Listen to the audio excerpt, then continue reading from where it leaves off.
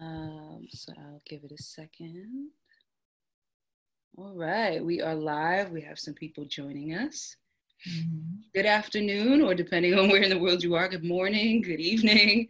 Thank you for being here with us this afternoon for the second installment of 4-4. So today I have with me Dominique Clayton, Raku Sile, and Mikhaile Solomon, all founders of three really important initiatives in our landscape and arts and culture right now. We are here for 4-4, which is a new series that I just launched last week. I am Nyama Sophia Sandy, and this platform is really geared toward giving voice to the women in our space, moving and shaking in contemporary arts and culture. Each week, 3 guests gather to talk about their aspirations, their work, and their inspirations. This afternoon, I do want to take a moment and acknowledge that in this particular conversation, we are talking about people who are making strides in the space of having galleries, having platforms that commercially support art and artists. I do want to take a moment to acknowledge the forebears who have paved the way for us.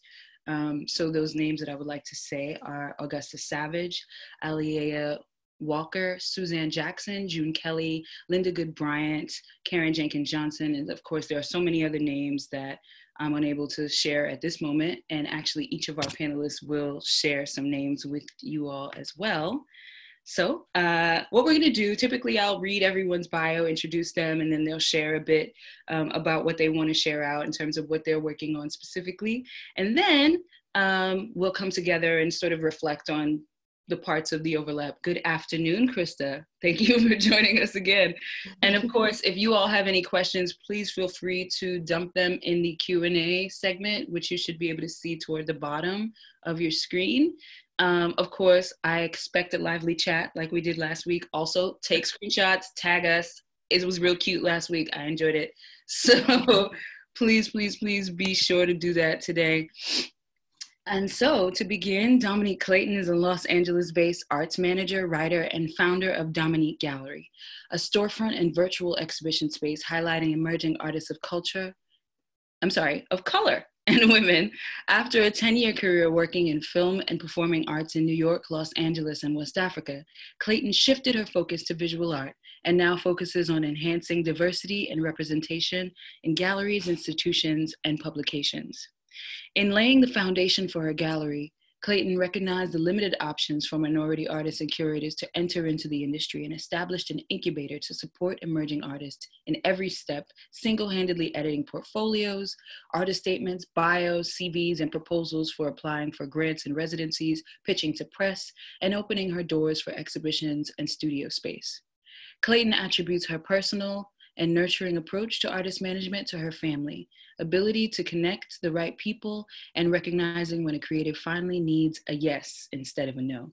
In addition to Clayton, also works as the manager in the director's office at the Broad Museum in LA, where she supports the museum's founding director, in addition to managing logistics for Broad collection artists, programming and sponsorship partners, and other key museum constituents.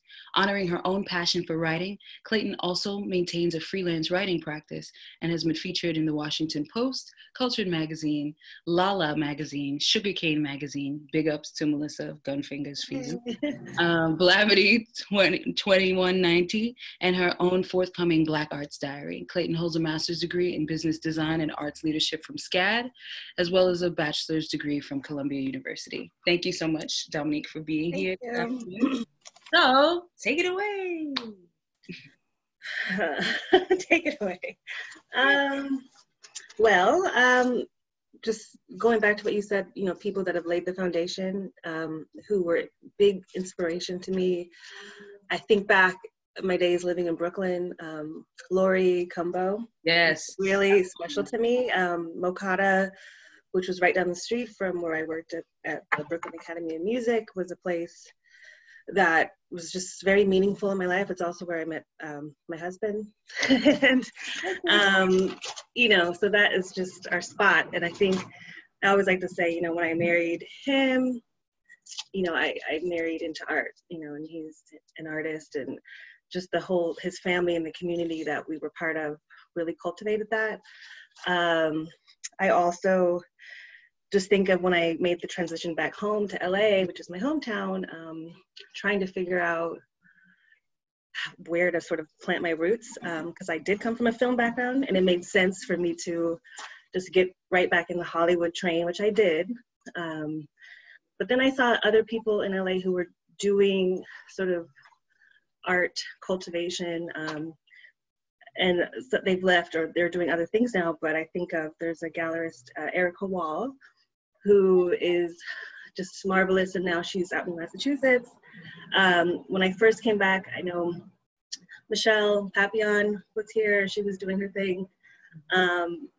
And other curators and arts leaders like Naima Keith. I'm obsessed with Naima. Yeah, so they, were really important to me, in just being people I could relate to and I could reach out to that took my calls or my emails. Another wonderful artist and collector and mentor, Kathy Foley-Mayer, was really influential in helping me decide to do the career change. And of course, all the artists, all the artists that I work with and continue to meet and grow. And but the point of this discussion is there weren't that many people, and so I kind of had to figure it out myself. And LA was not natively an arts cultural capital. I think that these people I've mentioned and others have made it that way today, but it really is, Hollywood and celebrity centric. So to kind of turn the gaze, into cultural product has really been a mission, not just for Black artists and collectors, but for everyone, I think, in the art world in LA. And it's happening. And there's finally some depth and sustainability here that I'm happy to be a part of. So. Awesome. Journey. Yeah, so do you want to talk more specifically about Dominique Gallery? And yeah, so as I was saying, I worked in Brooklyn. I worked in film and performance art and production, and I thought that was going to be my life. And when I came back to Los Angeles, we started a family, I realized that the rat race of trying to, work in a film career, get productions together. I thought I wanted to make films and documentaries and write scripts, which is what I had studied and trained to do in school. It just didn't suit my life at the time as a new mother, as wife. And I realized that all of those experiences were so temporary. You put up a show, you do something, and then it's gone, for film and television. But with art and just living with an artist and seeing the process every day, it really became something that I was, just like spiritually attracted to. I just nurturing something from its inception all the way to its distribution was something that I was already doing as a mother and also as a friend and a wife. So it felt very natural for me to align myself with people who were also doing the same thing, and then have the space and the time and the interaction to see it all the way through. And I felt like those relationships and those experiences were so much more real to me than when I was just like working on a film set, or like you meet people, you work with them for a week and then you don't ever see them again. So for me, it was kind of a healing that I needed to kind of go through, because I felt all the pains of like rejection and stress and stuff of trying to make it in the film business, which I don't discredit those people who do. It's just, I think I'm a Pisces. I'm very like sensitive, and I get really attached to things, and it just wasn't my life anymore. So we had the studio space. That was my husband's sculpture studio space. And then we converted a part of it into an exhibition space. And I thought, let's just try to get other people in here. I either just had a baby or I was about to have a baby. So I was just thinking all kinds of crazy, like, well, I'm going to have a newborn. I don't have time to be here every day. So why don't we, have an artist in residence or have some kind of thing. So the idea behind the gallery just kind of came out of necessity. Like I had the space, I couldn't use it, so let's put somebody in there. Then when I, after a few months, I had gone back to a job that I hated, but only because I needed it. I needed the money, I needed the insurance, I'm raising a family. But every day that I was there, you know, I was obsessively kind of looking into some of the artists in LA and other things. And I think that was when I was building the idea, like, this is my new lane. This is my new life. This is what I'm meant to do. I just need to line up all the pieces. And for me, you know, I'm kind of a nerd. I've always been an academic. I've always figured, okay, well, let me study who did it first and then do that. Or let me read these books and let me figure it out and we'll do that. You know, I enrolled in a school program with a newborn. I'm like reading books, nursing in the middle of the night, like just trying to piece it all together. Like, where am I going to get the money? Where am I going to get the space? How am I going to build it out? And I feel like it was just a lot of divine intervention that came where, you know, I got some chunk of money here. I got this window of advertising here, or a marketing person or PR. Somebody would just come into my life and have these conversations. And so they were just little reminders, like, you're on the right track. Then when I finally made the decision to cut the strings off of one career, which I think a lot of people don't talk about when you're starting a business, you know, where are you getting the money from? Or like, are you leaving something behind to do something new? And so that was something I had struggled with, because it just, as a mother of 3 children, doesn't make sense for me to quit a great job and to go out on a limb and do something that I've never done before and think that I could support myself and my family and the artist. So it was crazy. In retrospect, I think about, you know, what I was going through at the time, which was probably a combination of depression from the job I hated, you know, postpartum, like I just had baby, I had 2 other ones, you know, just living in this chaotic environment. But out of that, I think I just saw this like light, like, if I just stay on the course, I'm gonna, you know, live the life that I want. And, you know, I could safely say almost 5 years later, that's where I am. And it was not pretty. There was a lot of times where I just questioned everything. Even the day of the first show I ever had in the space, everything that could go wrong did, you know, from a flood in the bathroom to the light fixture breaking, the paint on the outside not drying. Like, it was just, you know, it was a joke. And I, you know, a lot of it was like, what am I doing? This looks ridiculous. I'm not doing my artists justice. I'm not, you know, stepping out on a good foot. But each day that I would go in there after that show and just looked at the art on the walls and the space, knowing that I did this, I provided the space for somebody, people can walk by and look at it. That was all I needed, you know. And I didn't make any money from that show. And from other things I did, I actually lost a lot of money, but I knew that the physical space that I had intentionally planned out was, you know, the step in the direction for me to make my contribution to the world, to the arts world, and to be an example also to my children that if you have an idea for something, and if it sounds crazy to everybody else, but you really stick with it, you can manifest it. It will be there. And when I put the vinyl tape on the wall that had my name, Dominique Gallery, you know, my kids are just like, oh my God, where did you get that? How did you do that? You know, and that was the part that made me realize, okay, this is what it's for. This is so that when my daughters in 20 years are looking through art history books, you know, my name is there, your name is there, other people, you know, like they can see the stories and the spaces and the history that we're like currently creating. Because I don't recall reading anything like this when I was in college or even in graduate school, learning about arts management. I didn't learn about any Black art spaces. A few Black artists, maybe, that I had to research, but there was no model that I could really study, honor, and replicate.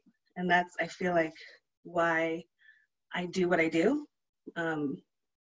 That's really the main purpose, is legacy, and hopefully some generational wealth for the artists and for the community. But that takes time. You know, I didn't go in this thinking I'd be a millionaire. I thought I was just doing something beautiful, and that's, I think, invaluable. Wow, thank you so much. That was great. So next, we will introduce Raku Sile. She's the founder and director of Addis Fine Art, a pioneering gallery in Addis Ababa. So really shout out to Raku, because you are joining us from Addis. So it's what, 8 o'clock at night, right? 8 o'clock, 8:15. yes.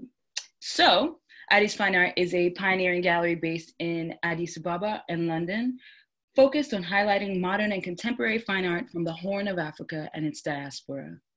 Listed as one of 27 most important young galleries in the world, Addis Fine Art has become one of the leading international galleries from Africa, facilitating critical engagement with the local and mainstream art markets, championing an underrepresented yet rich space in modern and contemporary fine art. The very first local space and international platform based in Ethiopia, the gallery maintains an exciting exhibition program showcasing leading and emerging artists across its Addis Ababa and London spaces, whilst also exhibiting at art fairs around the world. So, Raku, take it away. First of all, thank you very much for inviting me onto this amazing panel. So I'm very delighted to be here. If the power goes off and my screen goes black, please don't be alarmed. This is just what we have to deal with in Ethiopia. But just, yeah, going back to women that have inspired me to at least collect, because I started off as a collector. I really wasn't part of the art, ecosystem. You know, I came into art as a collector to begin with. And the reason why I did that is because I really wanted to see things that I remembered growing up with around me. You know, I grew up partly in Ethiopia and partly in the UK. And, you know, as I grew up, got a job and got my first house or whatever, I wanted things that reminded me of my culture and the things that I remember growing up. And I honestly could not find. So, you know, when I would go back to Ethiopia to kind of rediscover things, to go see family, and I would end up in studios mostly. But there were two incredible women that I remember that had galleries, and one of them is still around actually, but I just want to mention them. Onjit Siyum has had a gallery in Addis called Asni Gallery for over 20 years. And I remember, you know, she did some incredible exhibitions that completely blew my mind. When I was just exploring art for myself. Also, Maskera Masaged is another name that maybe some people will know. She works very closely with an artist called Elia Sime. She's a curator. She didn't actually have a space, but she would use these kind of derelict places and the international cultural institutes to put on these incredible shows. And I remember the first show I ever saw of Elia Sime just blew my mind. He had like, you know, ants made out of wire just coming up the wall. It just blew my mind, but this was, you know, maybe 15 years ago.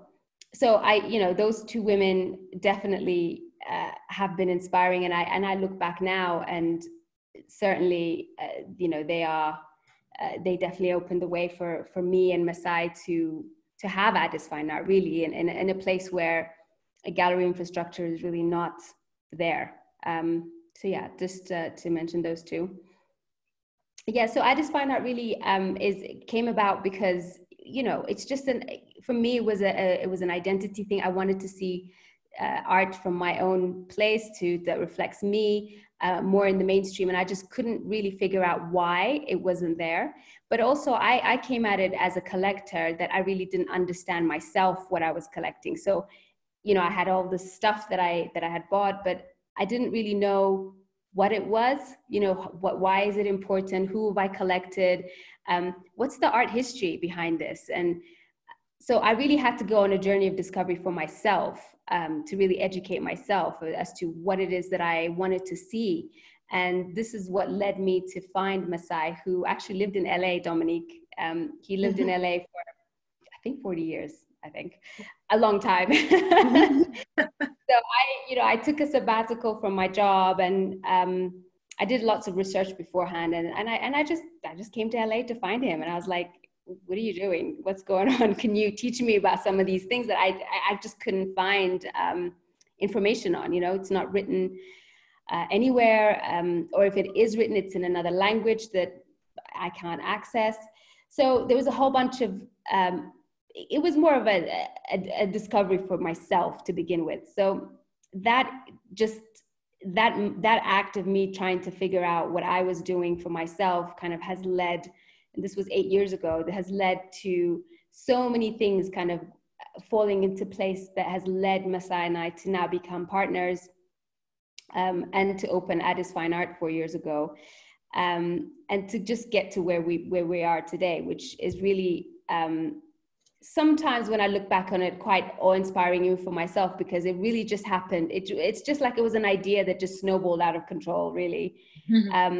Because we just could not have envisaged how far we would have gotten when we started. It was just one thing led to another. You know, we did one curatorial project, then we had one artist that we were working with, and then we thought, oh gosh, when we hit a dead end, we were like, okay, well, maybe we need to have a space. So where should we have the space? Should it be in LA or London, or it could have been anywhere? But I think the key and the pivotal decision that we made to do something crazy, as Dominique was saying, and to open a gallery in a place where there was no market really. And we didn't, 4 years ago, Ethiopia didn't even have functioning internet. So like, it was such a crazy place to try and do what we were thinking of doing. But we thought that at least for authenticity, and also for the ability just to be so close to the artist that we wanted to support, and for the ability to also be with the new collectors, or the collectors to be, if you like, to be there with them, to support them through this journey of discovery for themselves as well. Because I think local collectors are just so key for African art, at least, you know, on the continent, because without them, it just becomes like an export model. You know, you're here or you're in London, wherever, you're just exporting culture. And that is really dangerous, because we really need our own people to value the culture, and to put their money where the culture is, I always say. Because like, otherwise, they'll just miss out. You know, it'll be kind of like the Chinese model, where the Chinese are having to buy back stuff like at 100 times the price, because now they have money, but it's kind of too late. So we just really felt like it was the harder thing to do, but we thought it was the right thing to do. And actually, it kind of made us this unique gallery where we could really just create a space for ourselves, you know, with the fairs and I think also having the London, we never had an actual gallery space, because the gallery in Ethiopia was really the heart of the whole project. We had a project space that we shared with another gallery. So, you know, it just allowed us to just still be accessible to international collectors that wanted to get to know us. So it was really like we had to do both things at the same time, because just being a local space, I don't think would have worked. We would have just not been able to survive, if I'm honest with you.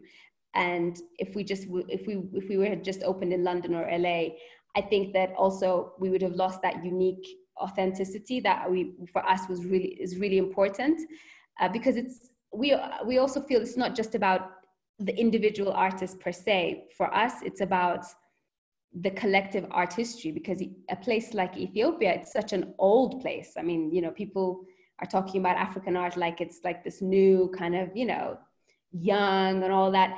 Fine, but it's not. Like, Ethiopia is one of the oldest countries in the world, actually. So the art history is so deep. And when people are approaching African art right now, it's a little bit shallow. And I think there needs to be, when I say shallow, I mean, it's like, you know, they think it's one place, and actually Africa is a multiplicity of places. And, you know, you have to have kind of regional experts or regional spaces, institute, whatever shape they take, actually doesn't really matter, in a way that can allow that discourse to take place, and can allow people who want to go deep into the art history to go deep into it. And these are some of the things that we wanted to tackle when we started Addis Fine Art. I mean, it is a tall order. It still is a tall order, if I'm honest, like for a small gallery, young gallery, to kind of try to do all of these things, but it just has to be done. And, you know, we've just taken it upon ourselves to do it. It's not easy.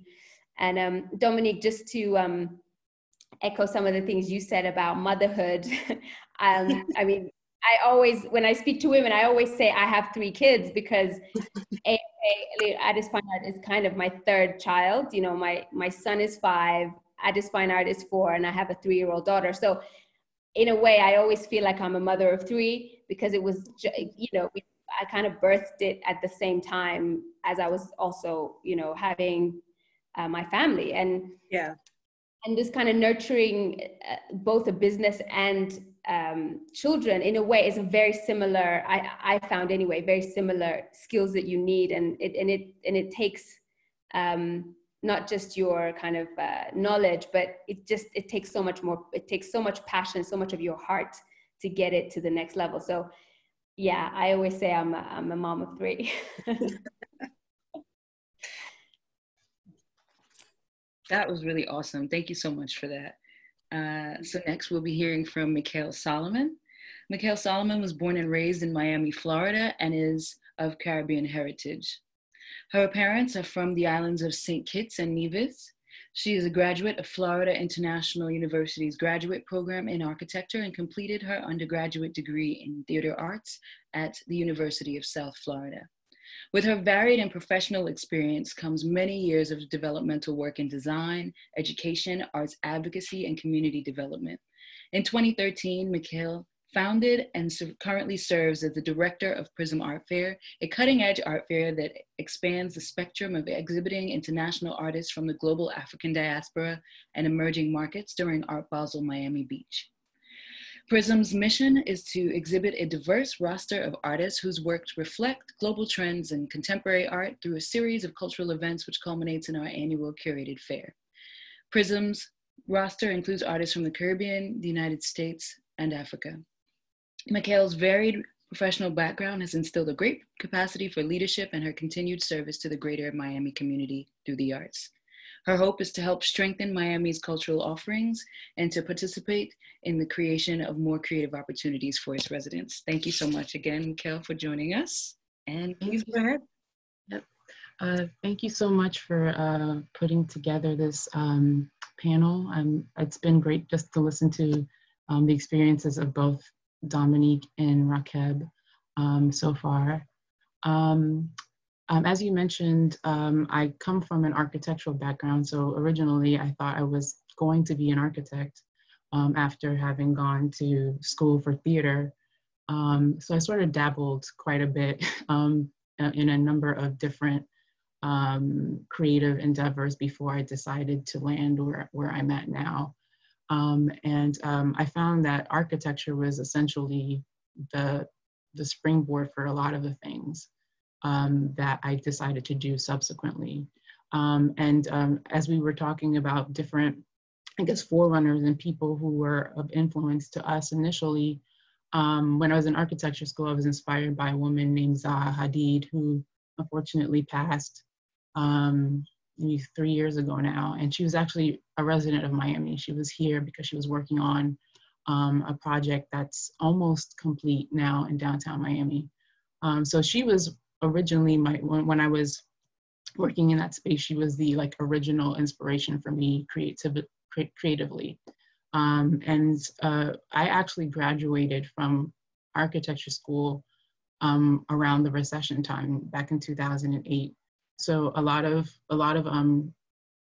I guess new people, young folks who were trying to find work in architecture couldn't find any. I was at the time working at a firm, but they had to unfortunately offload some of their labor. And I was sort of left out in the wind trying to figure out what I was going to do next. And I essentially kind of interned and worked for a number of people and started working in arts projects here in Miami. And started doing research on what was happening here in the cultural landscape. There were projects like, Diaspora Vibe, which is run by Rosie Gordon-Wallace, and has a focus on I'm sorry, we got to big up Rosie real quick. Yeah, Rosie is doing also, wait, I told her I was going to say this. I completely forgot. I'm sorry. I'll be done in like 30 seconds. No, so sure. Rosie is actually doing something really important today. They're actually raising funds to do food deliveries to artists. I'm going to tell you what that's called in a few minutes, but I think that's important for us to mention. Sorry, Mikhaile, please continue. No worries. So Rosie, who was like one of the original folks here in Miami that was working with artists specifically from the Caribbean. I'm from the Caribbean, so that, you know, like my initial interest was learning more about artists and creative practice that emanates from that space. I'm from St. Kitts, and like there's rarely ever any conversation, unfortunately, about any art that comes, unless it's like vernacular, from St. Kitts, with the exception of like, there's a photographer named Terry Body. He's from Nevis and he does great work. Like my initial instinct, especially after having worked with projects here in Miami and sort of floating around to all the different art fairs that we do have here, I was like, wait a minute, I don't see us in any of this. And if I do see it, I see like maybe modicum pieces of it. And so in I think it was 2013, after still not being able to find any work in architecture, I said to myself, well, maybe I should just start a project. And I founded the fair in 2013 and worked, after listening to a number of conversations. A lot of artists, even in Miami, had the similar sentiment that they go to a lot of these larger art fairs and don't see themselves, and they themselves are not participating in them. And in many ways, this like behemoth that comes to Miami every year shows international artists, but doesn't include Miami artists in that space. My thought was that, well, let's just like put our heads together and figure out how to do something here that can be impactful for folks that are based here in Miami. And we kind of have a mandate that we must have at least 25% of our fair has to be representative of artists from Miami. We started in 2013 with 25 individual artists, and worked with individual artists until about 2017, when we started working and inviting galleries to participate. And for me, it was really important for me to invite galleries that were where the proprietors themselves were of African descent, because you don't see that often. And if you do go to larger fairs, there might be one or two proprietors, or maybe three proprietors at larger fairs. But for me, it was really important to use PRIZM as an opportunity to discuss the fact that there's been plenty of gallery proprietors that have sort of been left out of art history. Like you have your Peg Alstons and your Bill Hodges. All these folks have been like literally laying the foundation, but have been left out of the like larger, I guess, global arts canon for a while. So I myself didn't necessarily have a background in art history, but I was thankful that when people learned what I was trying to do, they were very, very liberal with their knowledge, and they were willing to share some of the history with me so that I can then be a good steward of it. A lot of friends in scholarship. We actually have wonderful writers and curators based here in Miami, from the University of Miami. There's a fantastic, her name is Patricia Saunders, and she is a Caribbean literature scholar at the University of Miami. And Erica James, who just recently came here, but she used to be she's the founding director of the National Gallery of the Bahamas.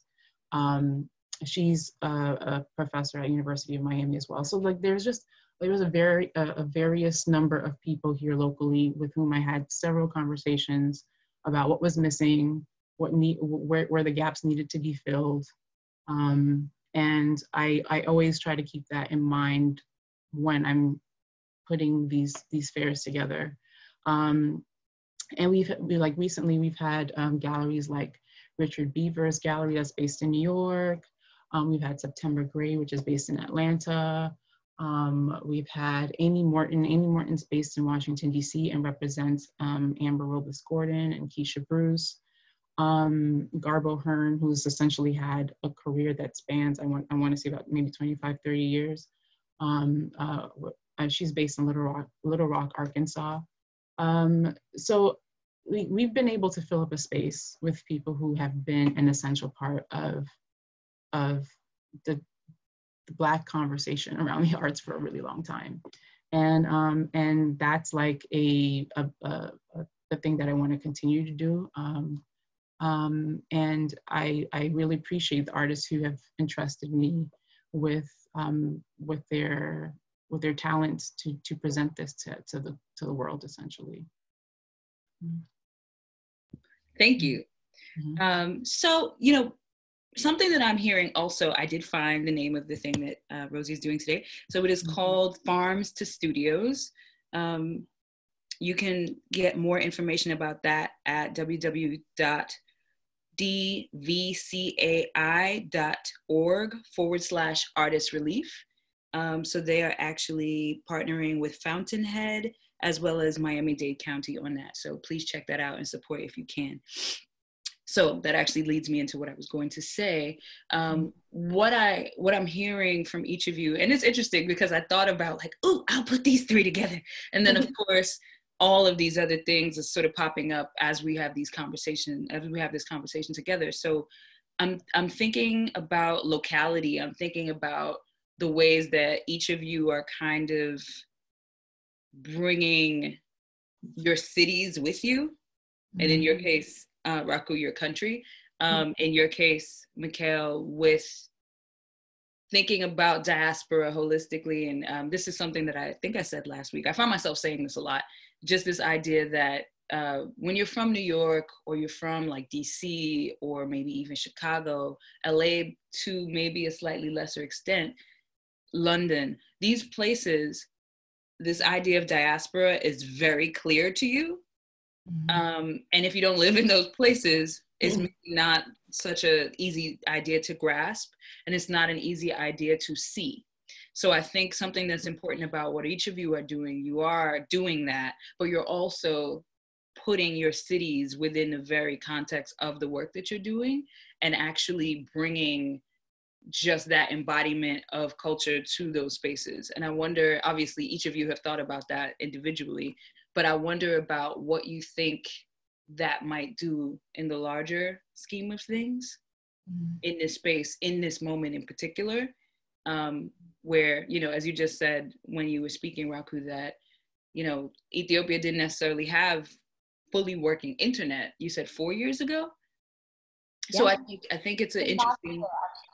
What's that? We could have done this last year. Like I couldn't have been on this call with you, even as so there's so many different, the issues that we experience here for, doing what we're trying to do. There are kind of countless things that are completely unexplainable to you guys because you just would never imagine, we're talking about power outages. Internet was really not functional properly until maybe, I would say 6 months ago or something, So yeah, it's a difficult place to create what we're trying to do. But I think the diaspora is really important for us because a place like Ethiopia, and I think anywhere in Africa, I would say, there's been waves of migration. We've had waves and waves of migration. I'm a migrant. I left in the 90s. Besides a migrant, he left in the 80s, so, and it's the same for our artists and our art historians and people who understand our culture. They've left the country and settled pretty much all over the world. I mean, we have an artist that we work with who lives in Guadeloupe, Israel, Germany, US, so, but all of these stories are really important if you're trying to kind of create kind of a holistic vision of the art history of a region, because all of these people have a connection culturally to the place. But actually, Ethiopia is a little bit more interesting than that because we have an art school here that's been here since the 50s. So oh, wow. we didn't do this on purpose, but actually the artists, even in the diaspora that we picked out, and a majority of them have a connection to the art school. They went to the art school, they did their BFA, and then they migrated. You know, there's a link to this incredible art school that we we didn't know, and we're discovering more and more. So it's these links that are really important to discover, and you know, it needs, you know, we have to stitch them all together so that we can understand what contemporary culture means for certain regions, and it's dispersed. You know, it's not just in Ethiopia. You know, now with people leaving, migrating, and being influenced by different other cultures and so on, all of these things matter, and they make a difference. And even with the artists that we work with that were practically raised, like, you know, Tariku was practically raised in the US. I mean, he's an American artist, but there are little threads of his creative consciousness that still goes back to where he comes from and his experience as a immigrant, as somebody that's not in their natural state or place. So all of these conversations, all of these kind of ideas are important. I'm not sure if I'm answering your question, however, but that's how I'm thinking about the diaspora. You know, when I say diaspora, I'm always linking it back to this art history that we're trying to discover just by doing what we're doing, because it's unwritten and we're kind of figuring it out and we're writing it as we go. And potentially, you know, the kind of the grand vision for the gallery is that we can, you know, we can fashion some sort of, we can leave behind a narrative that really would not have been there if we hadn't bothered to kind of figure it out and piece it together. Awesome. I would say that, I mean, I would say most of the artists that we work with, whether they be from the continent or from the Caribbean, they've all, whether it be because they're seeking new opportunities, or, I mean, that's why my parents came here. You know, my parents left the Caribbean for new opportunities. But many of the artists who are originally from the Caribbean have decided to migrate to either New York or, you know, Miami. And even that conversation around how their migration to the United States is an interesting one, and oftentimes their work is an extension of that migratory pattern, or is a conversation around that migratory pattern. So I think it's so interesting, like even in my own personal travels and going to several places on the continent, and I remember my first time in Lagos, and I was like, oh, this is where, as a Caribbean person, I was like, oh, this is where we get it from. Like, like I was like nothing about it felt foreign to me. It, like, the cacophony of sounds, the colors, the food, the smells, everything was very much so a part of who I was, even though I'd never been there before. And I think I felt that way in different ways, because like Raku mentioned, like the continent's a big place and it's not a monolith. The cultural footprints and the experiences in each place are very different. But I just always found that was so interesting, that even though I was in unique places on the continent, I still felt an affinity with each place in a different way.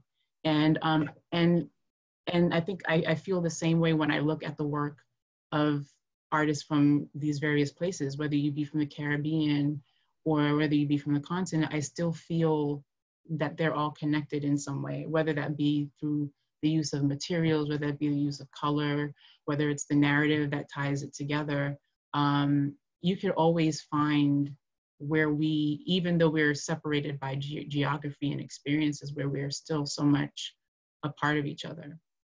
I don't know if that answers your question, but yeah.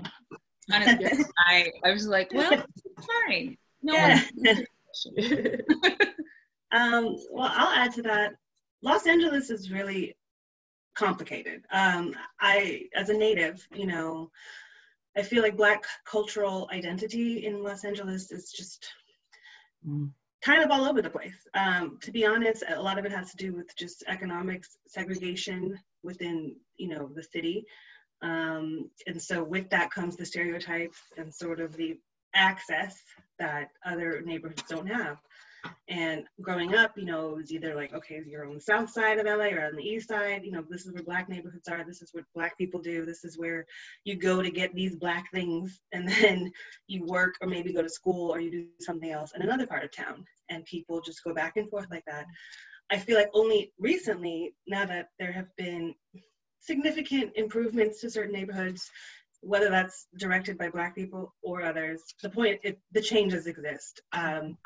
And so now we're seeing more gatherings and more appreciation within Black localities, right? So, you know, Crenshaw, Leimert Park, Mid-City, Inglewood are now places where people are happy to hang out and to stay and to sort of patronize. And I think that that's helped really with bringing an arts community back together, because you know, there always was one, you know, like in Leimert Park and Crenshaw, there was always, you know, Black cultural capitals. And even as a child, my mom would go out of her way to bring me to see like African dance performances and all kinds of things that were not necessarily part of mainstream city life. I don't recall going to an art gallery or even a museum unless it was a school trip, but even still, it was like nothing Black related, you know, it was just a regular natural history museum. So that's probably why at the age of 17, I was like, I'm leaving LA, I need to go find culture. And I went to school in New York and I did all that there. But I feel like having been in New York and also living and studying in West Africa, I almost felt like it was a duty to come back home and to like find and connect all those dots, because I'm like, here I live in this wonderfully rich city. And the same thing kind of happened with like, I always go back to the Hollywood model, like Black actors and theater and film and television used to be very few and far between. And my older sister, who's an actress, always would complain like, oh, there's not enough roles, not enough parts, there's not enough whatever. And then little by little, you started seeing more like Black production companies, filmmakers, directors, just doing their own thing. And the same thing I feel like is happening now in sort of the arts. There is an arts community in LA. Artists all know each other, they support each other, they hang out with each other, and that it's growing. And it's funny because a lot of those people aren't even from LA per se, but they've made it their home. And so I can think like every time I go to an opening or any kind of event, it's, you know, the same people are there to celebrate each other. It doesn't feel like this very divisive kind of situation. It actually feels like a family, a community. And, you know, I forgot to mention before, like Karan Davis and Underground Museum, like all these places, they remind me of like being back in Brooklyn, you know, when Weeksville and Mokata were like really taking off the ground, and now they've become really important institutions. I feel like we're just now seeing the birth of that kind of, you know, institutional building in LA. And which is also probably, you know, why I feel it's important to kind of maintain my space and to really be involved in that, because with economics and real estate and physical space, we could lose it. And LA is already so spread out. So I feel like it's for the permanence and for like the real community to exist. We have to be there because LA is so far too from New York and Miami and other places. So when you talk about the diaspora, like we're physically so far removed from all other Black cultural communities that it's even more important for us to sort of know each other, be each other. I mean, the only other city that has a significant community is, you know, if you go up north to San Francisco, Oakland, but even still, there's not even a lot of cross-community organizing, and we're so close. So if we can't even do that, like within the same state, you know, we really need to at least focus on what's happening on the city level. But also, I mean, encourage people to leave and come back, but it's hard, and especially now with traveling, it's, you know, we got to stay put. And, but yeah, LA it's interesting. Say that. Okay, so we have a question from Lauren Harris that I think is really a good next place for us to go. So she says, here in Atlanta, specifically at the Atlanta University Center, Spelman Morehouse, Clark, Atlanta, We have a grant-funded program that cultivates and educates young Black men and women in art history and curatorial studies. We have found it's necessary to partner and collaborate with art and cultural spaces from all over, as well as engage Black art professionals in the art industry. Aside from being leaders in your spaces, how do you feel that you are reaching back and creating a pipeline for more of us to enter the art world? This is should I take this? Do it.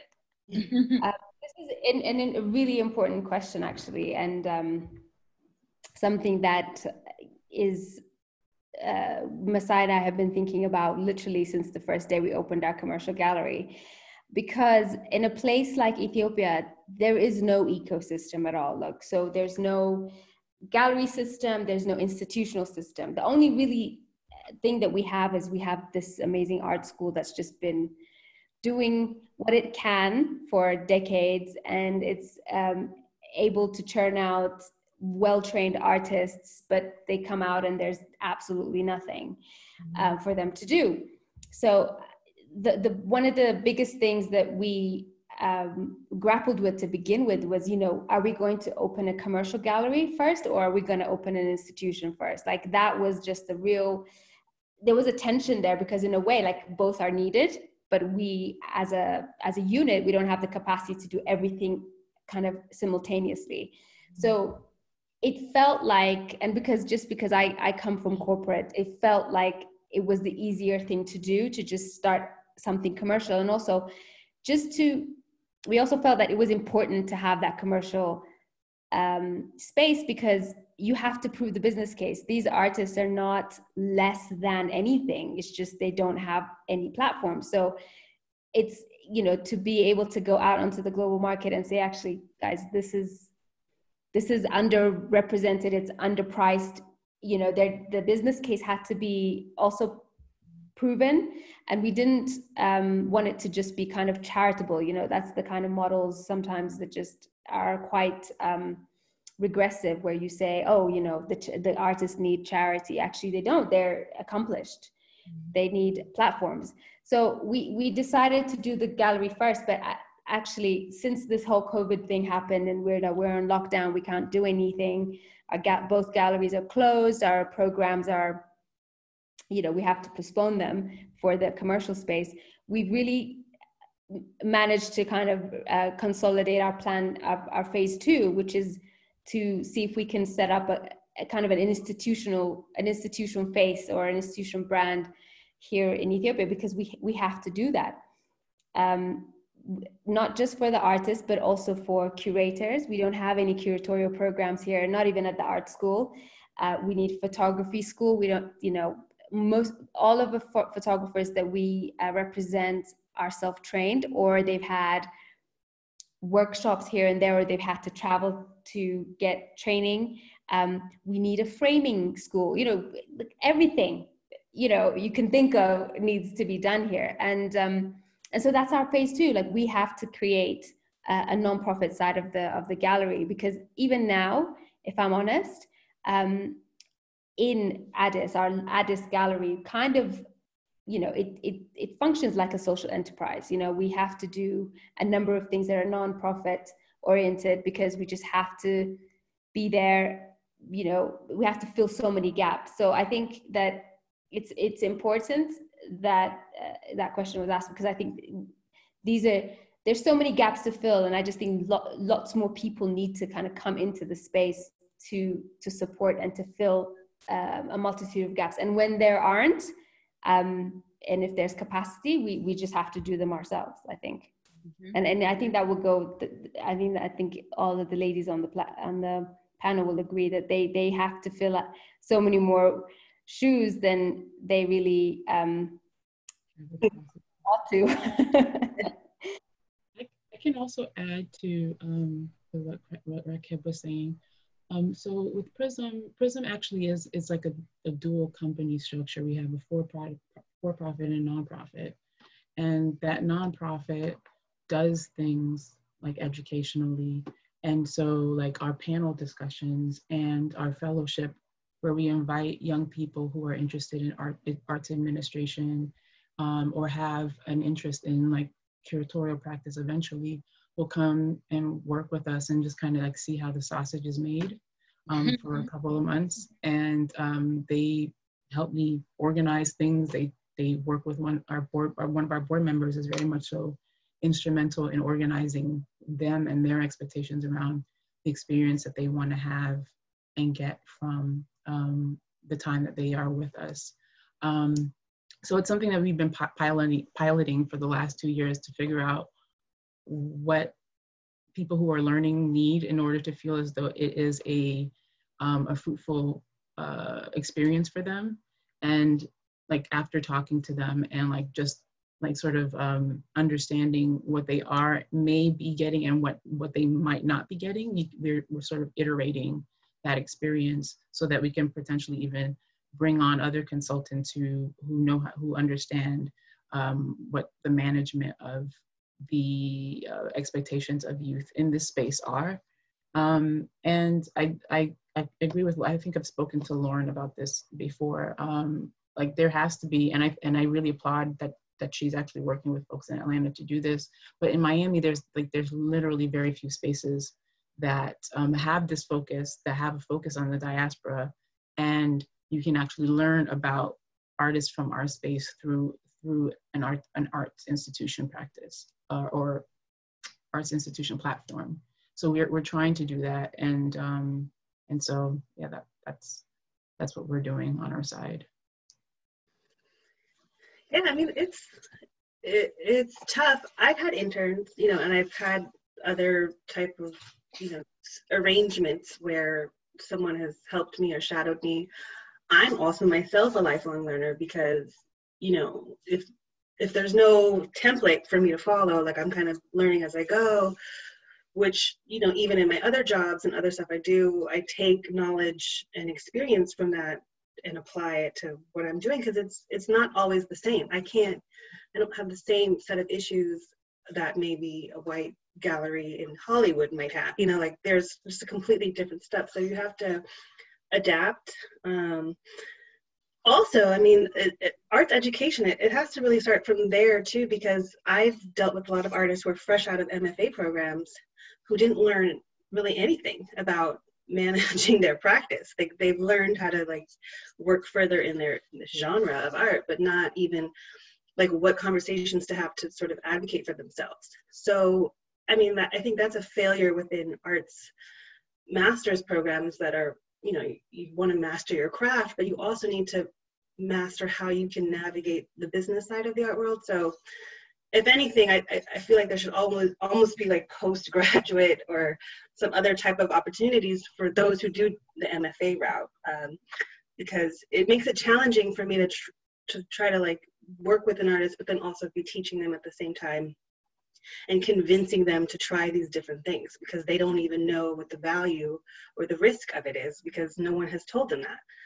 In the same way that, even just the different types of jobs that exist is not really made public, like it's not shared. So I know that just in my work with the museum, programs like the Diversity Apprenticeship Program, which is specifically to train, minority art handlers and museum preparators. Like, who would have thought that's a thing? But it is important, and it's a very small community, and there are hardly any people of color who are doing that on an institutional level. So, even just meeting those students or workers and seeing where they fall, where they end up, whether it's a museum or a gallery or an art fair, as installers, like for me to track those people and to kind of keep them in my back pocket. So like if I'm ever going to do a fair or a bigger event, I know that this is the group of people that I would like to support or hire or tell another gallery or fair to utilize. So it's all about info sharing. I think that we need to be, we're not competitors, right? We're supporters of each other. So I feel like as I learn stuff, I always, impart it on somebody else, especially if it's a useful skill. And I wish, I know Lauren and I know what she does, and I know other people. I feel like we need to have some kind of a database or some kind of system in place where we can quickly disseminate that information, because that's how other businesses of other backgrounds get stuff done. They hook up family, they hook up friends, partners, or whatever, and it's all very insular. So, and that's not necessarily a bad thing.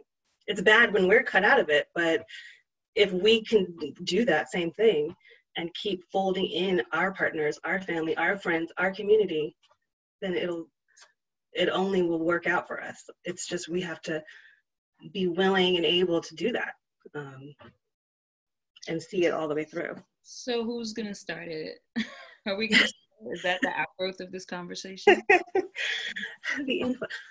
I mean, even just, yeah, like when someone has a show or, the thing, reaching out to somebody like, how can I promote this? Or how can I share this? Or do you need help with this? Or is this going to tour? Or, anything. Or if you see a relationship between two artists or someone else, to throw some names in the pot. Or like right now, I'm trying to open up my space to have more new curators get, cut their teeth with trying to put a show together, because we're at quarantine. I'm doing all these online programs. Why not call some people I know who want to be curators and see if they want to put something together? It's a low risk situation, but it also helps them to try something and to impart that vision, which again isn't an opportunity that a lot of galleries would give to somebody else, especially if they don't know them. So I think trust and generosity is really the way to go. And also if a partnership or something doesn't work out, like instead of just cutting people off and being like, I don't mess with them anymore, it's like maybe give them the feedback that they need so that they aren't being talked about by everybody, like, hey girl, I think you should try to communicate this way, or you should do this because you're not gonna go far if you don't, so those are the kinds of things. I mean, we're asking to do so much, right? Like as women, like help, nurture, educate, raise, but it's just part of, I feel like, what we have to do. Exactly. Awesome. All right, Lauren, I hope you're happy with those answers. We called you. It's a little after 2. Are you all okay with continuing, or? Yeah. Yeah. Cool. So we have 6 more questions here. I'm just gonna kind of take a look and see if there's anything that feels more like a next step than just going in the chronological order.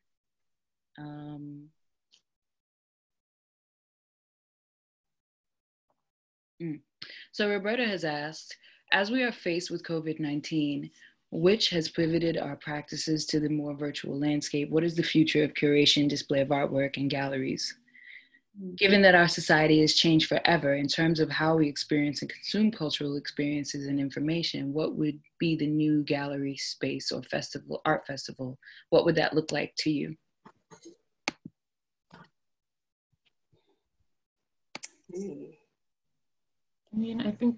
Most, from what I've noticed so far, it's something we're planning on doing as well, is I would say a lot of large fairs have migrated their physical platforms to the virtual space, which might be beneficial in that you're able to make touch points with a more international community versus everybody having to fly into a location to experience the fair.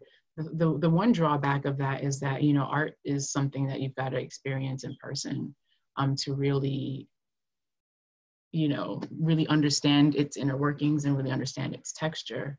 So I understand too that some folks are even getting into augmented reality, where you can kind of see the work online but in the round, so that it doesn't necessarily, the virtual space doesn't flatten a piece. You can actually see it in a more three-dimensional sort of way. I think having things live in the virtual space does give more opportunities for, if you're on the commercial end of things, for sales and getting more eyes on the work itself. But what I would say is that the disadvantage of it is that you don't necessarily get to connect with your network I mean, I find that events and fairs are just such a great way for you to connect with people physically. And I think we're creatures of connection. We actually like to see each other and have conversations. And unfortunately, you can do that virtually. We're doing that right now, but there's just something about being in front of a person that kind of builds the dynamism between you and other people. So I think the future is like trying to figure out how to navigate those connections in this space.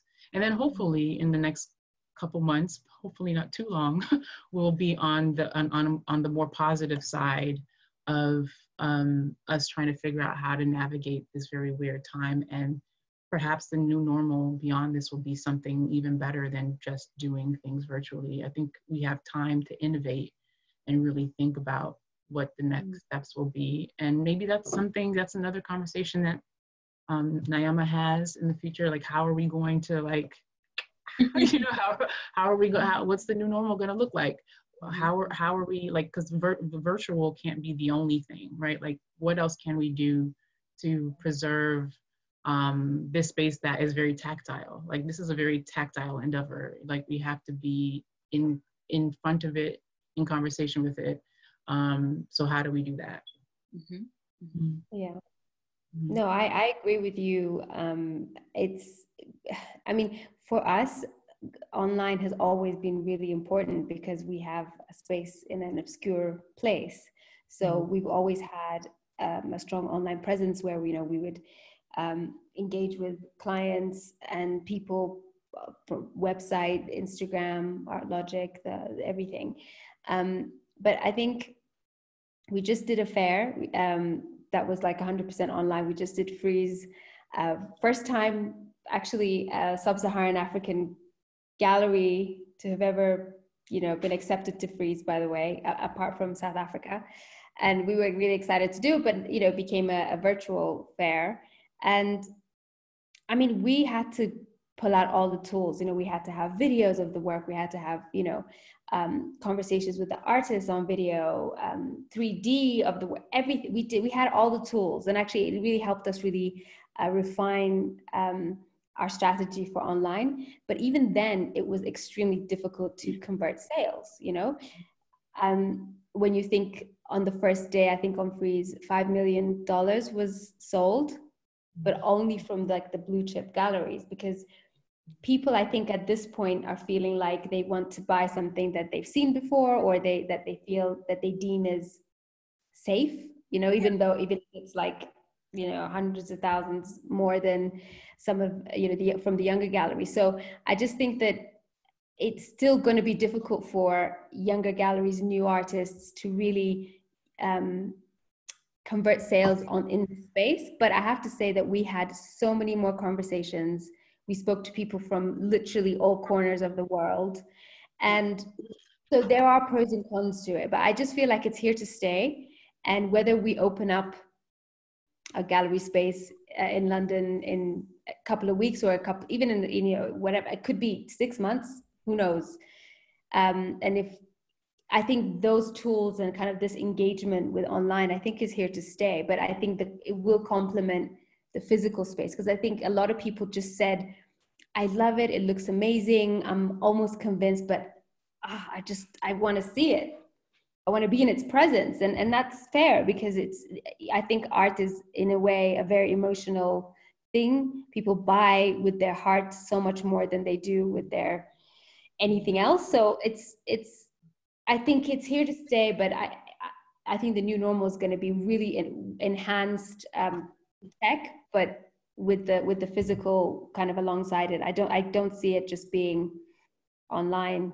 I'm afraid, no, at least not for young galleries like ours, or emerging artists. Yeah. I think anybody can sell a Picasso. Honestly, you can sell that even without seeing it or whatever, but it's just, for things that are up and coming, it's going to be harder to just do it online, I think. Yeah. I think, if I may, that it's important to note that a lot of those Frieze sales were definitely like existing clients for those galleries. Yeah. Oh yeah. It's like really critically important, actually, in terms of thinking about like, wait, so how are we able to like make this a sustainable thing? And it really is on Frieze to really think about how they're actually going to service everyone, because as you said, not everybody is a blue chip gallery that participates in the fair. So that's a significant issue. I mean, you know, they gave the platform out for free this time, but it, you know, it's kind of like, in a way they had to, because of just they had. It's interesting. I had another fair contact us and said, "Yeah, you want to come on board? We're just going to do an online fair, but you know, you have to pay for it." And I was like, "But it hasn't. I don't know whether it's going to work. You know, we can't pay for it up front." And I think for the fairs, there has to be a transition phase into. I think these tools are here to stay, and I think any fair that really wants to kind of go into the future has to have a platform of some sort to complement the physical fair. I think we just won't go backwards. But I think it's really difficult time for everybody, and I think the fairs particularly. I don't know how you feel, Mikhaile. It's hard for the fairs now. Yeah, I mean, I think I spent the first couple months of this year just like like scratching my head, like, oh my God, what's gonna happen? And I sort of just decided I'd just pivot in the digital direction, and just kind of like figure it out as I go. And I'm sure that's what a number of the fairs are doing. They're just kind of iterating and seeing how their audiences respond. I'd also like to see, I mean, because a couple of people have asked about money, fundraising, like how, you know, everything can come together, especially now that the interactions and the sales opportunities have decreased. I feel like we're at a good time where we can kind of use media and digital platforms to help do that. If you think about, you know, just if you're watching a show, a streaming kind of service with all these lifestyle shows and people with home design and cooking and food or whatever, I feel like there's a real opportunity to kind of have some integration of like art product in sort of these things that people are tuning in to watch. You know, you've seen a lot of Black artists who've been placed on television shows and movies, and you know, you're like spotting the work or whatever, which helps them, you know, their brand. But you know, if there was I guess a bigger platform in that way, where it's not like you're just going to every gallery's website and looking at the things, it's maybe there's one place where this stuff lives, and it's like a channel or something that people can kind of stream or see art in physical spaces, like as you would if you were watching a design show or a movie or something. So I feel like those are ways that I think gallerists or artists, producers could talk about. Maybe there is some type of a channel, maybe there is a hosted program that can kind of show the art and the artists in these spaces, in a way that we can kind of connect to, you know, with the vibe, with the music, with the talent, because that's just obviously proven to be a way that our community kind of relates to things. And so why not put art in that space? So I'm hoping to see more of that. And then just working with the media. I feel like somebody asked about being a writer. The only reason I started writing and pitching stories and stuff was because I had to. Like, nobody was coming to me being like, oh, can I do a review of your show, or can I interview this artist? Nobody was doing that. And even every time I would pitch to publications and media outlets, it's, oh, well, they don't have enough followers, or they're not, I've never heard of them. We don't know, you know. And so I'm like, I shouldn't have to convince you that this person needs to be written about, because half the artists I've read in art form or whatever, I've never heard of them either. So I don't think that it's my job, you know, to inform the world. That's the whole point of writing about people and showing places. But because if you don't have that relationship with the media, if you don't have that connection, it's not gonna go anywhere. So you have to almost be tag teaming every single area, or we have to have our own media, which is what we talked about last weekend. So it's all part of a huge overhaul that needs to be done. And then the money and the connections will come, but we have to be willing to invest out of our own pockets or get some bank. So. Very loud person driving by, I'm sorry. But yeah. Can I ask a question for you, actually? I heard about this platform that LA galleries have kind of created, and I was really inspired by that, because that is such a incredible, you know, to have like all levels of gallery on one platform. That would really work on an online thing, because then, as you say, people don't have to go to every single website. They see it all in one place. Yeah. Is that something you're a part of, or is it? I was asked to be a part of it. You know, there's one that's developing for New York too. So, I mean, there's a buy-in, you know, your galleries have to pay and be part of it and share some of the costs, but it's affordable, it's reasonable. And you know, that's something that I think could probably be expanded internationally too. There should be another division of that. So, you know, I can put you in touch with those people too, because there should maybe be like an international component of it. To bring all of it together. Yeah, really. Miami has a version of that too. Every month they have this thing called Progressive Brunch, and all of the galleries in the Miami area basically are open. And you can go to, it's almost like you jump from one gallery to the next, and each gallery has like food and brunch available to you. But I would say, I think about 15 galleries that are Miami based are in that little grouping. Cool. So in keeping with the question or the comment that you just raised regarding how are we using media influence, we have a question from Jennifer Oladipo. She said, "Hi all, thanks for all the sharing." I can't read today. I'm sorry. I just need a second. Okay, I'm gonna start again. "Hi all, thanks for all the sharing. Could you talk a bit about your relationship with media and promoting your work and your artists? What differences, if any, do you experience between mainstream media? Have you done interesting partnerships? What's the real value they bring for you? Asking as a writer, moving into arts writing and publishing, and connecting arts advocates, enthusiasts, and buyers." Thank you for that, Jennifer. And thank you also, Roberta, for your great question as well. Ladies, what have you? I'm sorry, I missed the first part of the question. Okay. Oops. Could you talk a bit about your relationship with media and promoting your work and your artists? What differences, if any, do you experience between mainstream media? I guess, do you mean, you can tell me in the chat, Jennifer, do you mean what differences have you experienced between mainstream media and like more focused media on Black art, Black diaspora art? Is that what you mean in that question? Yeah. Mainstream, Black focus, okay. All right. What you got? So, I mean, we never could ever afford a PR person or a publicist or anything like that. So we had to do everything literally from scratch. And I, you know, of course, the first couple of years, it was really difficult to get anything at all written about us or our artists. Even though there was a hype around Africa, and like, you know, we were one of the very few galleries that were actually based on the continent, it was still really difficult to get kind of mainstream articles and so on.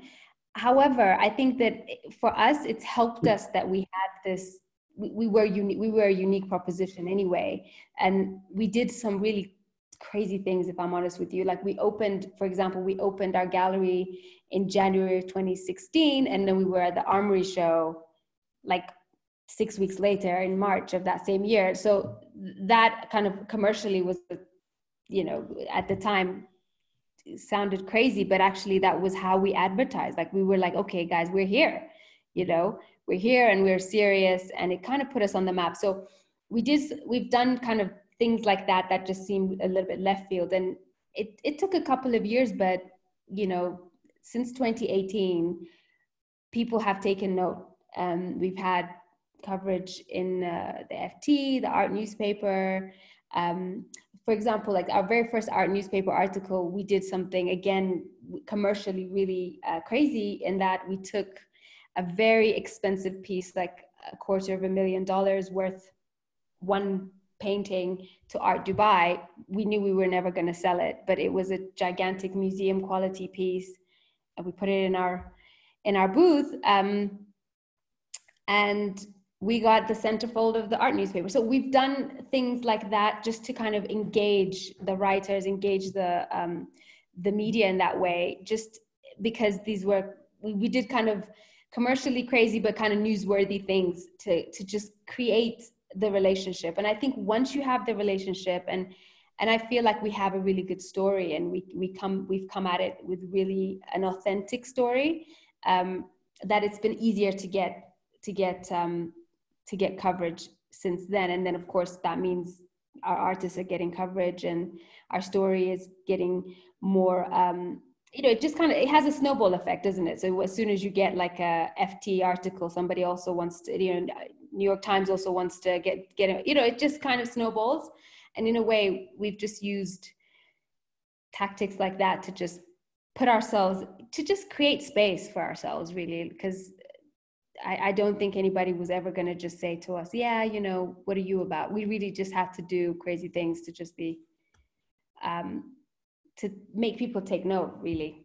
So yeah, I mean, that's all the more reason to have the database too, because if, let's say, we all have events happening and we know it's important to sort of have representation among Black writers and publications, you immediately put out the call like, hey, we're about to do this thing. If any writers want to have first stab at this or pitch it or whatever, before, or if anybody else doesn't even pick us up, it's there, because there's been shows that I've heard about way after the fact that I would have, wanted to go to or cover or whatever. So I think due diligence on both ends. If writers are out there hungry to get their beat and to do whatever, and specifically want to write about Black arts, then they need to know who all of us are and who all of the artists are, and be right there at the ready to take a story on or to do something and to pitch it. Especially if you have first access or something, you probably could get a magazine spot.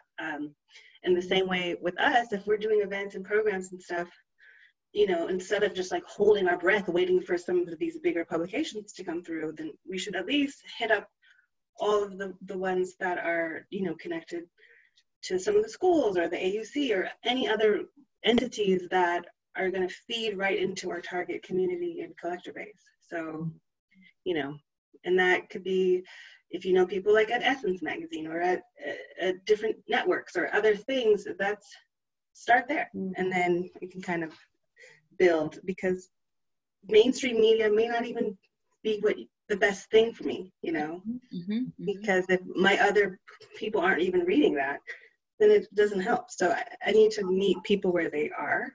And if that's like the local Black newspaper, then I should probably make sure to have everything covered there. So and if you're a writer that's starting out, maybe you should start there before you get your Vogue spread or something, start with the local community paper that everyone sees when they're walking out of the bodega or whatever. It's just start there. I'm sorry, Mikhaile.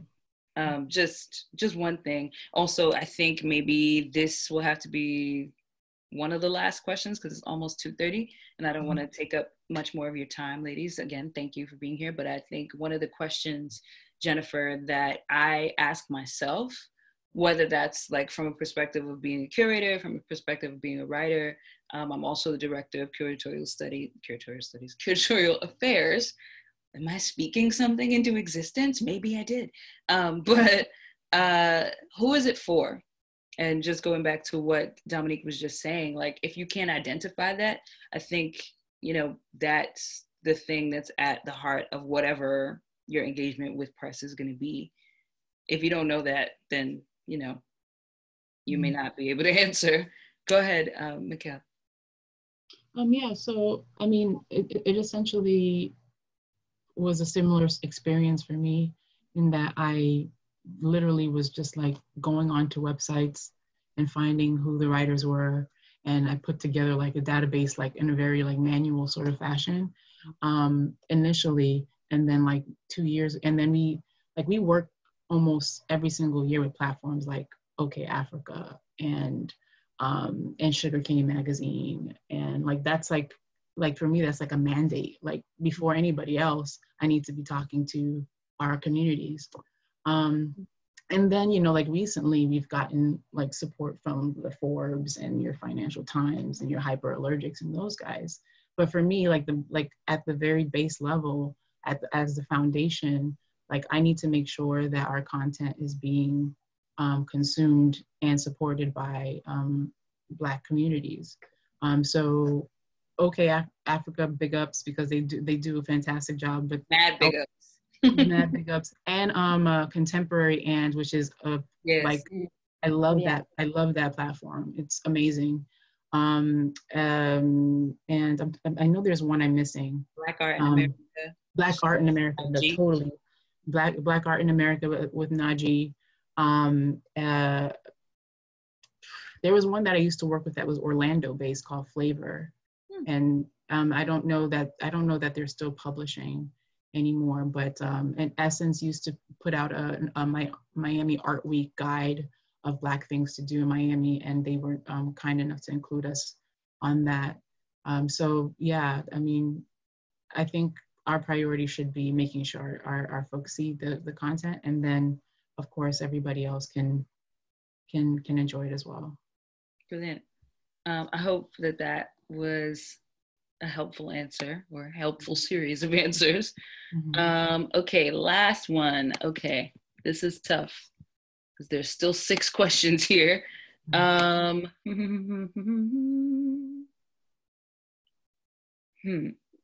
really like that question, Zoe. Let me see what you got. What's the last bit here? Yeah, I'm gonna go with Zoe's question. Sorry, everybody else. What are the ways you need support, and how have you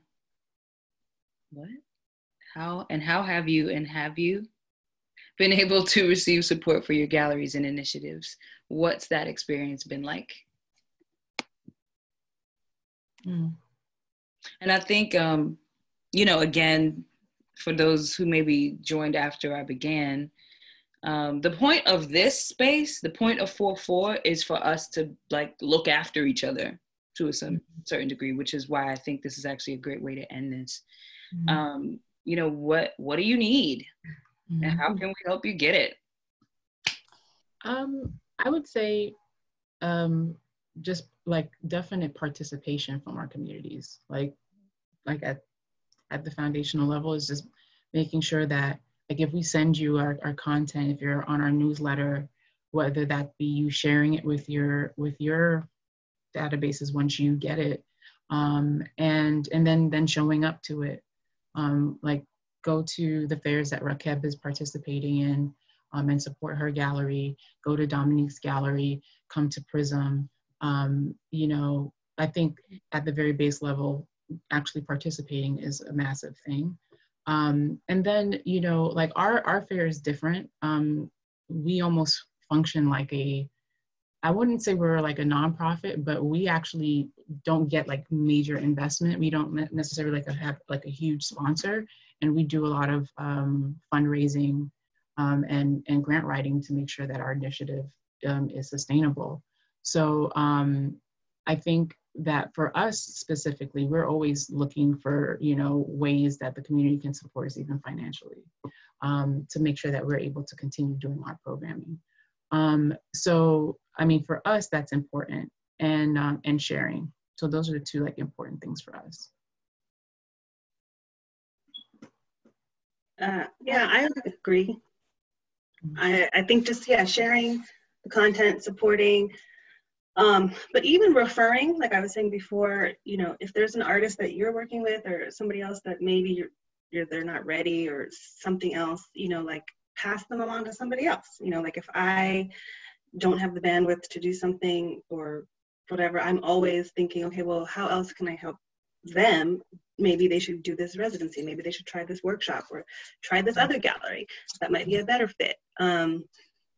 You know, so even for people to do that to me is good too, because it gives me a new artist or a new opportunity to look at without me having to do all the legwork. So I'm always about sharing talent and resources, because, you know, maybe my insight on something might be different, or people are coming to LA and looking for things to do, or an artist is trying to have some experience or some opportunity, send them my way, you know, because there might be something that comes out of that. And I would do the same for you as well. If someone's going to Miami, or, you know, like, tell them about the fair, tell them about your gallery. You know, if people are making all these African trips and whatnot and going to the continent, like, make sure you stop here or do this or support that. So I think, you know, the sharing and cultivating, and obviously the biggest thing is if you have disposable income, or if you can work out a system for paying for art that you connect to, always do that, because you're supporting the artist and you're supporting our business and you're supporting the movement.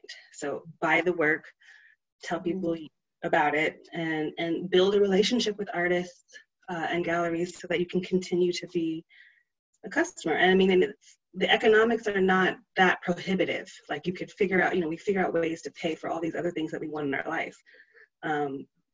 Art is important, and don't be turned away by the idea that you can't afford things or you're just not at that level. You know, we're all at different levels, and we buy stuff every day.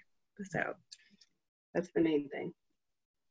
Exactly. I mean, I'll concur with everything that Dominique has just said. I think this kind of, we need to be each other's cheerleaders.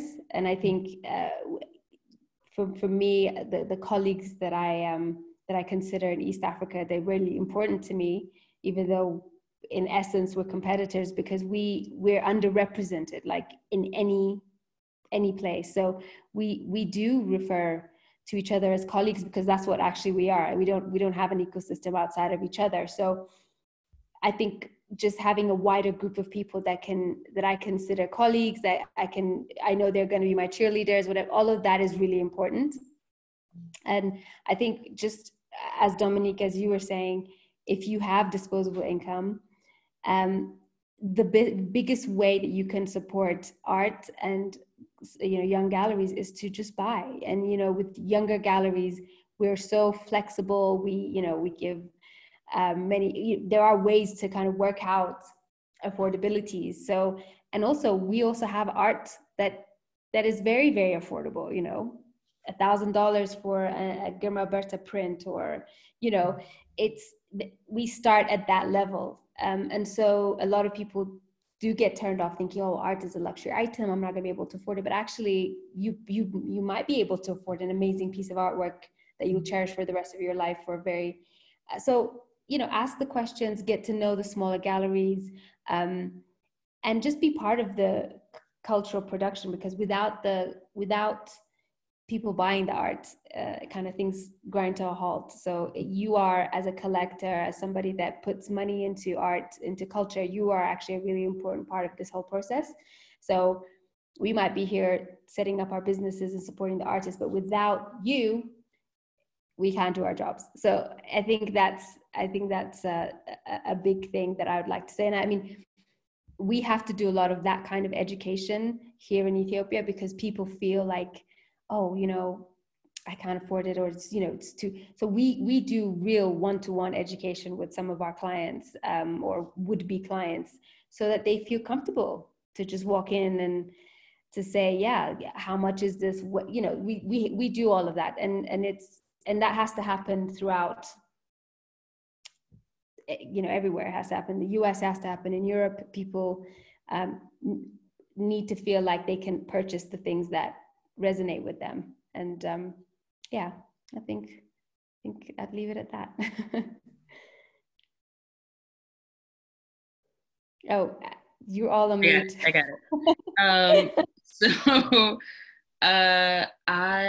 there's one last thing, Helena. This is great, but oh, hi, Helena. It's too good. So I appreciate each of you so much for being here and really sharing so much of not just insight, but just your heart for your work and your heart for, you know, the future and legacies that you're building. So thank you all. And again, thank you everyone who stuck with us, hung in there for this 2.5 hours, or 2.5. What is happening in my brain today? 1.5 hours for these 90 minutes. Thank you. Yeah. Also, I'm gonna just say this because it's intentional. Every week when we do this, I have on something that you can see that was made by Black designers. This is also very important. The same thing that Raku was just saying. It matters. Where you spend your money matters. Yeah. This hat is by Essentials. They're a company that's based in Harlem. You can look them up. Dope hats. This ring is by Rework Creative. She's based in Connecticut. You can look her up. These earrings are by Rebel Chic. She's based here in New York. These are actually upcycled leather. So, you know, please think about where you're spending your money. Think about where you can spend your money. Everything is within your reach if you want that. So I'm going to leave you all with that. Thank you again, everybody. Have a wonderful afternoon. Thank you. Night in your Yeah. and have a good day, because the whole day is ahead of you still, Dominique. So thank you again for getting up and talk with us.